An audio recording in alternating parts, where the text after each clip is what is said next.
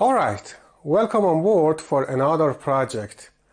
This time, I designed this switching power supply.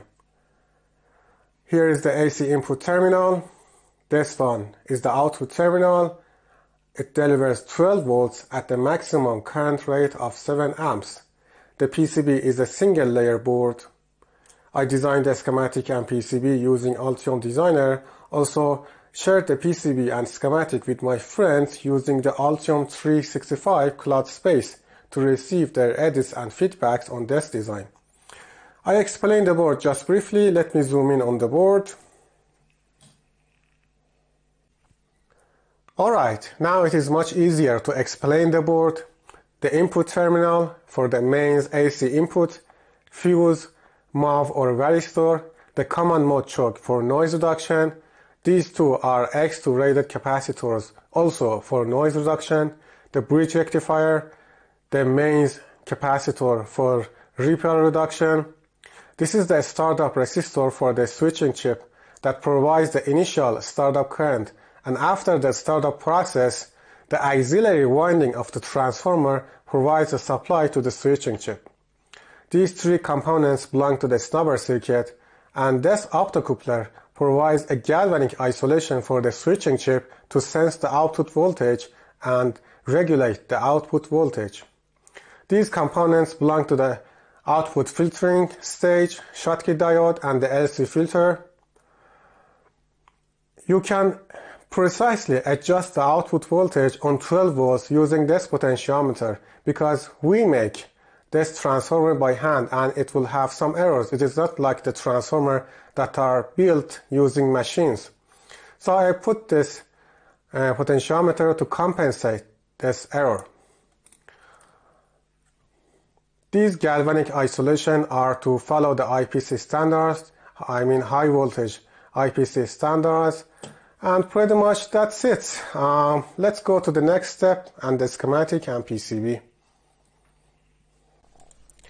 Alright, this is the homepage of Altium Designer because as I told you, I designed the schematic and PCB for this project using Altium Designer. However, you can also download the latest version of the Altium and activate your free legal license. Just follow this link in my YouTube video description and fill out a form that allows you to enable your free legal license.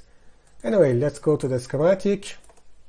This is the input stage for the power supply, terminal, fuse, MOV or resistor, and I have put these two X2 rated capacitor at the input and output of this common mode choke to maximize the noise reduction of the mains AC input.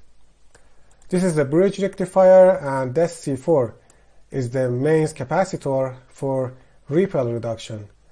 Let's see this DC line net comes down here to the transformer, and these two components belong to the snubber circuit, and this R4 provides the initial startup current for the switching controller IC1 and after the startup process, this auxiliary winding of the transformer pin 5 and pin 6 provides a supply to the controller. So this D2 diode is a rectifier diode. However, I used a Schottky type for its lower forward voltage. Then this R5 and C10 reduce the voltage ripple. This D4 is a Zener diode to protect the controller from overvoltage. The controller IC1 is KA1M0565. Let's check the specifications of this component on Octopart. So from the search results, this one is right. So is a product from Onsemi. It says 65 kHz AC/DC controller and regulator. Let's see the distributors and sort the distributors for the quantity of one and the lowest price.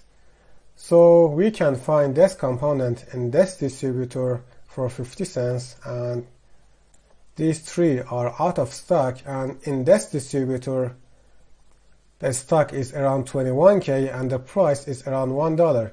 You will check this later on yourself. However, if you press this button, you can add this component to your bill of materials and build a bill of materials using this website for free. Check this later on yourself. Let's come back to the schematic. This is the optocoupler that provides a galvanic isolation for the controller to sense the output voltage from these two nets, actually from these two nets, and then any variation or any changes in the output voltage changes the output voltage of the optocoupler, and the optocoupler is connected to the feedback pin of the controller. So using this method, controller knows any changes in the output voltage, and then it can regulate the output voltage by changing the duty cycle of the PWM pulse. This LED indicates the existence of the output voltage, and some ways it shows that power supply works correctly. This R3 provides a dummy load for the output. I think it draws around 20 or 25 milliamps of current. The rest is just a rectifier and one LC filter, or I can say a pi filter, so it's CLC. This is a Schottky diode, and you should use a 2-pin Schottky diode. This MBR 2000 is a 20 amps 100 volts Schottky diode. This diode has two variations, 3 pins and 2 pins. I use the 2 pins. No difference, just the package type.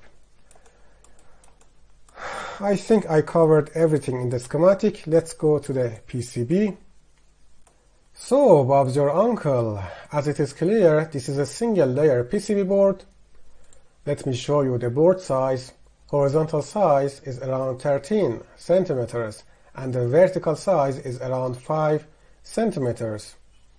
I have implemented 4 isolation gaps or creepage areas on this PCB.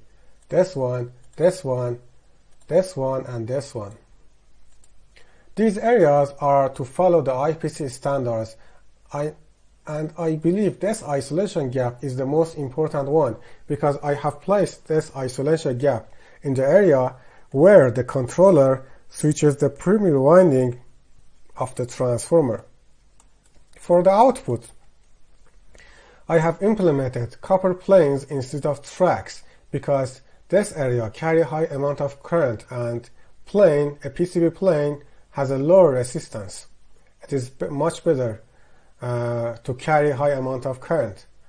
Also for the ground plane, I have implemented this polygon. This technique reduces the length of the ground path, reduces the impedance of the ground path, reduces the output noise, and enhances the performance of the circuit. I think I covered all of the points. If you have any questions, you can ask in the YouTube comments. Alright, to test this power supply, I will perform 2 tests. First, I will check the output noise of the power supply under the maximum load, which is 7 amps. And the second, I will test the output voltage drop also under the maximum load.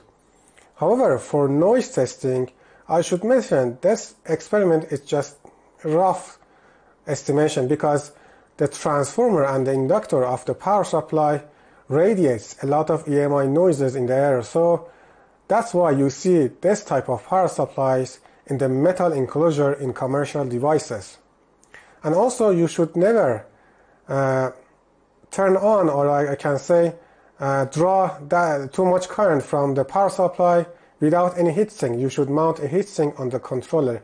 I just make a short test here. So let me put the DC load on 7 amps like this and turn on the output. Connect the power supply to the power and put the probe on the output.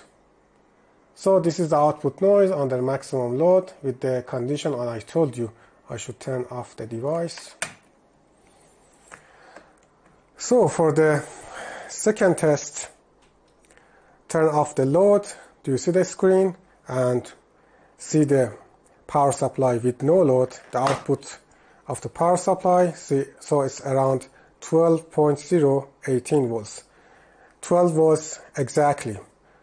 So let me enable the output load, maximum 7 amps, and this is around 40 millivolts. This is just 40 millivolts voltage drop under the maximum load. So that's it. I should turn off the device. I hope you liked this video. Don't forget to share and subscribe. Give me a big thumbs up. See you in the next video.